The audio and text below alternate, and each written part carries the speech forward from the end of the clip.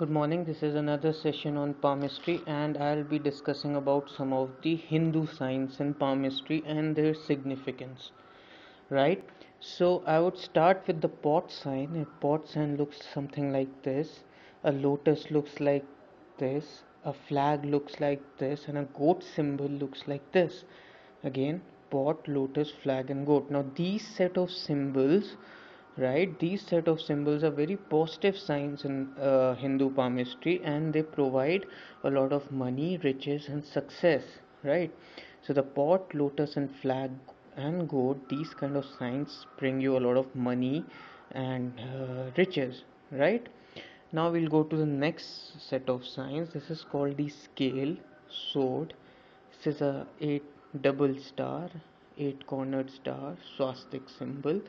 Now these all symbols, again going through them, the scale symbol, sword symbol, double star, eight cornered star, swastik signs. These are very rare signs, and these were found on the goddesses and gods' hands and palms, etc.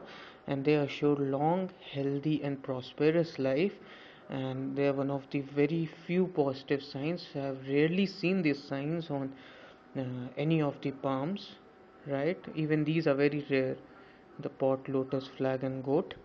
Now, so I hope you get the picture of some of the signs. Then the next signs on the mounts are the spearheads, the trident, and the fish and square. These are again considered, or they are supposed to augment the powers of the mount and gives you a lot of money and again success on mounts, right? So we discussed about few of the Hindu symbols in palmistry, right? I'll be discussing about few more symbols. There are many symbols in Hindu palmistry, right? But these are few positive ones, there are few negative ones too, right? So these are few of the positive signs, right? So anyone interested in palmistry and any related content can just log on to my channel Shwetank LL for more information, or if he needs or some more information can post the suggestions there, right? Thank you, take care, bye bye.